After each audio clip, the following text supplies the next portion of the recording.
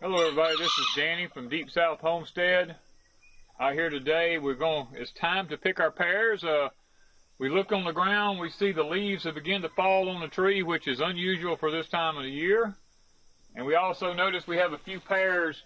Here's one here in the deep grass, falling on the ground. When we see this starting to happen, we know that it's getting time to start picking our pears. Well, this tree is done got to be enormous. So we're using a tool that I made last year, which is a long stick and a coffee can on the end of it, wired, to pick our fruit with. We don't have many pears this year. Our tree this year, the weather has just been bad, and what few pears we have, we want to make sure we get them off before they ruin. And we're going to take this and we're going to slip it up over the fruit to harvest it, and we'll just kind of push up on it a little bit. We'll get our fruit out, because the fruit's so high up in the tree, there's no way we can get up there to get it. The tree just growed real tall.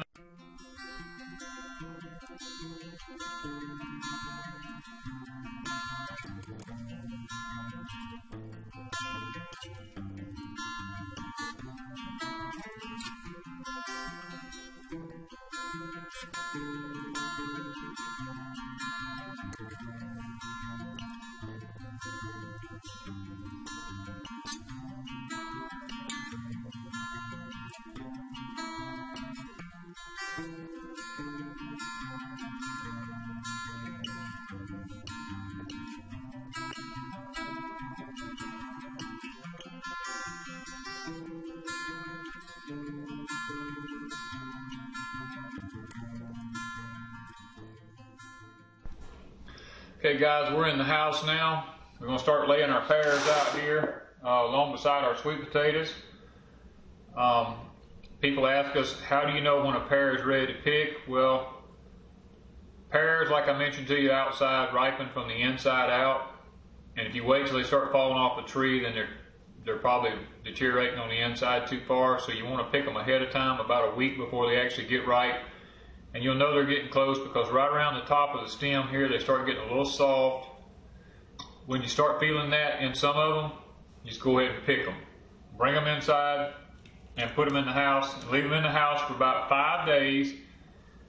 That way they begin to ripen. Once they're off of the tree, they start ripening from the inside out pretty quick, because you don't want them to be mushy whenever it comes time to can them. Now, in our videos, we're going to mention that there's a card up here in the corner of the screen. This card, we've had people ask us, what is that? Well, that is an information card. It'll have a letter I in it with a little circle. If you click on that, that will take you to other videos that we have done about this particular subject, because we put them in the screen so that when we talk about pears, we already have videos up about how to can pears and stuff like that, and they'll be in this little iCard you see up here. So if you click on that, it'll take you to some of our other videos and show you how we can them and preserve them and stuff like that. But you know, this is the time of the year at Deep South Homestead. We try to tell people that we do a lot of permaculture. Matter of fact, I talked to a lady this past week about permaculture, about getting fruit trees on your homestead, being more sustainable, because at Deep South, our goal is to have something edible when you walk out that door 365 days a year, to be able to find something edible to eat in order to be sustainable. And fruit trees is great for that. You can have peaches, apples, pears, nectarines, apricots, blueberries. We have raspberries, we have strawberries, blackberries, dewberries, huckleberries, mulberries.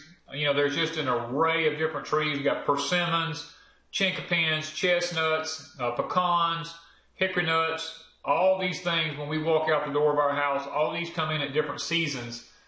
And that's why we promote growing fruit trees in your homestead landscape in permaculture. So just be sure to check out the information in the little card up here over my shoulder.